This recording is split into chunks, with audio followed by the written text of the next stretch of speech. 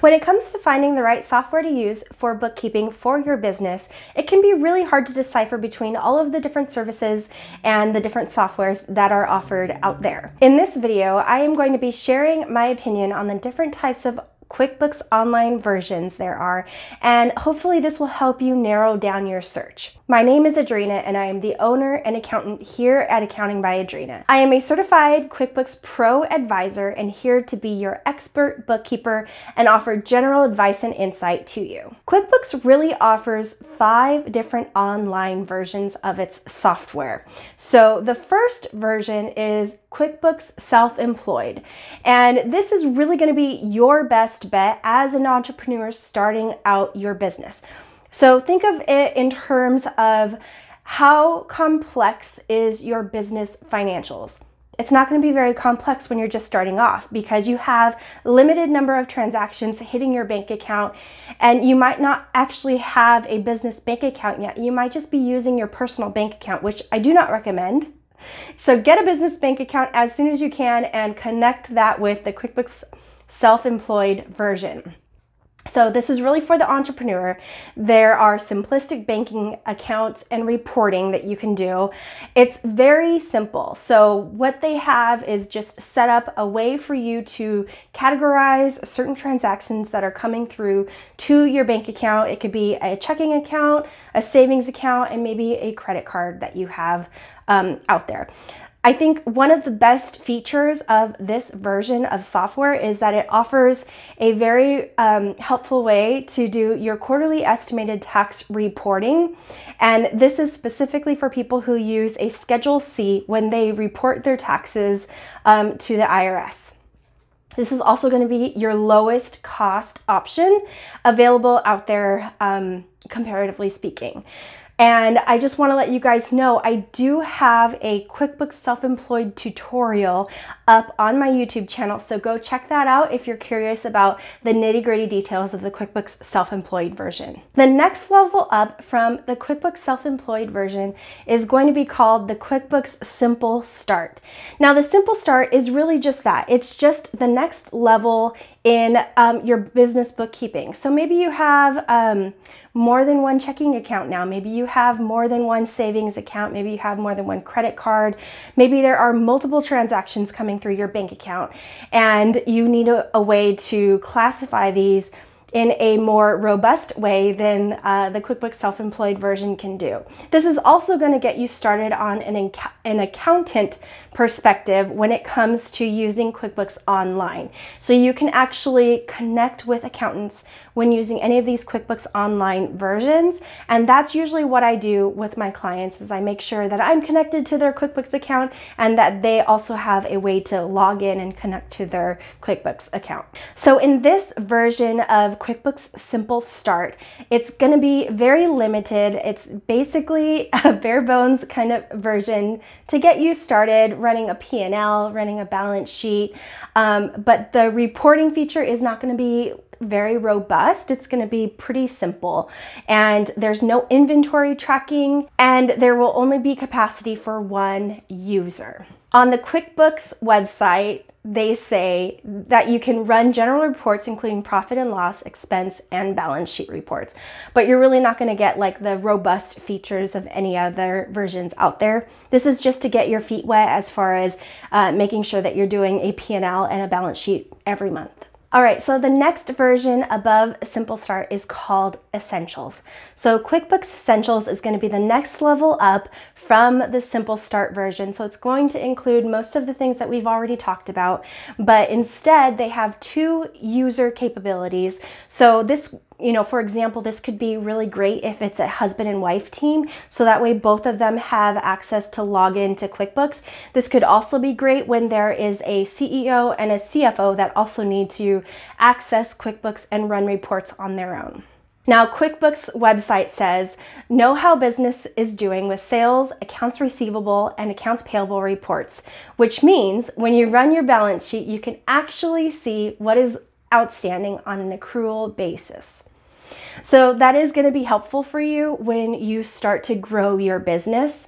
But as far as the reporting capacity, it's still going to be minimal. Now, if you're at this point in your business with using QuickBooks Essentials, I want to make sure that you know how to do some forecasting and budgeting, and you can stay tuned for my mini course for bookkeeping for the entrepreneur, where I really help walk you through creating a forecast and budget, and this is outside of QuickBooks. Now, the next level up from Essentials is called QuickBooks Plus. Now, this is my actual favorite version to use, and forgive me for nerding out, but I love that I have the capacity to create my own reports and to generate my favorite reports on an as-needed basis.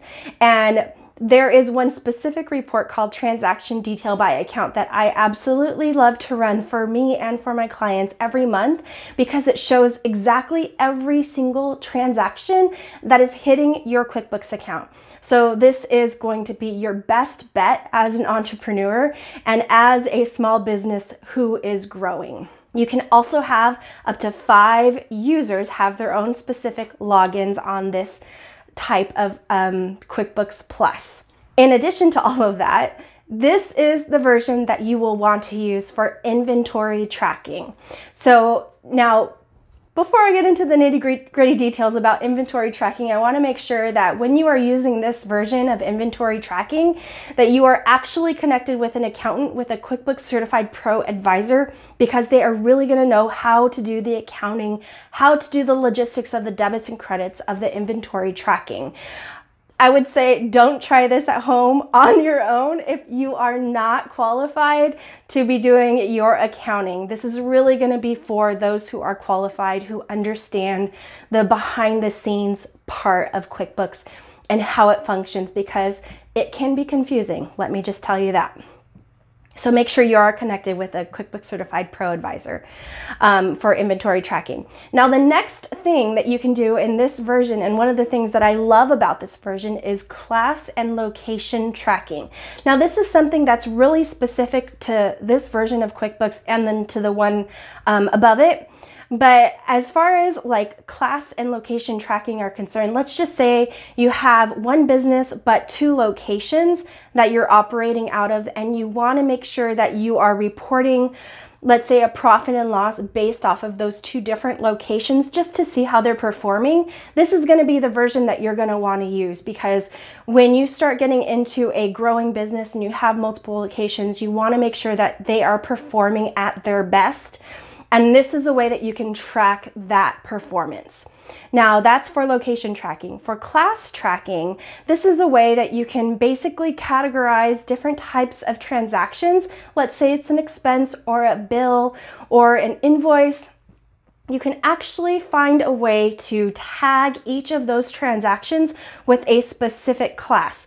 So let me give you an example. Let's say you have property and you're a real estate owner or developer, and you want to track each property and see how they are performing. So you have maybe like 5 rentals and they're all in different locations, and you create a class for each of those rentals, but you're still categorizing all of the transactions as you normally would. Well, then this is a way that you can select for each transaction a specific class or a specific property, and you can run reports based off of that. And this is one of the reasons why I love this so much. I have clients that use this religiously. I mean, it's really going to be that helpful when it comes to looking at your financials and when it comes to planning for the future and forecasting. This version also has a way that you can track billable expenses by customer for invoicing. So let's say you paid for something that your customer actually needs to reimburse you for.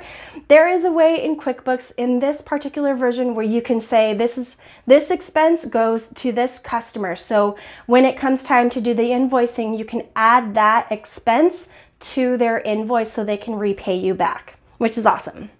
And lastly, the QuickBooks website says this: stay on track with inventory reports, enhanced sales reports, class reports, and profitability reports. Now, at this point in your business, when you are using QuickBooks Plus, I want to make sure that you know that I have a video out talking about how I manage bookkeeping in Asana, and this is really going to help you with the workflow process when it comes to your every day, every week, every month bookkeeping. Now, the very last version of QuickBooks is called QuickBooks Advanced. Now imagine this, you are a huge business, you have multiple departments, and you have multiple users that need to log in and access QuickBooks to run departmental reports to see how they're doing. This is the version for you. You have the capacity to do up to 25 users, and let's just say if you had this big of a business, you might have one person dedicated to doing accounts payable, you might have one person dedicated to doing accounts receivable, and those people are both running at full-time capacity. And so you would have kind of like a robust accounting team, someone who reviews all of the AP and AR, someone who manages all of the bookkeeping and the bank reconciliations. So this is really when you go beyond any of the versions that I've talked about and you have a booming business. This is the version that you're going to want to use.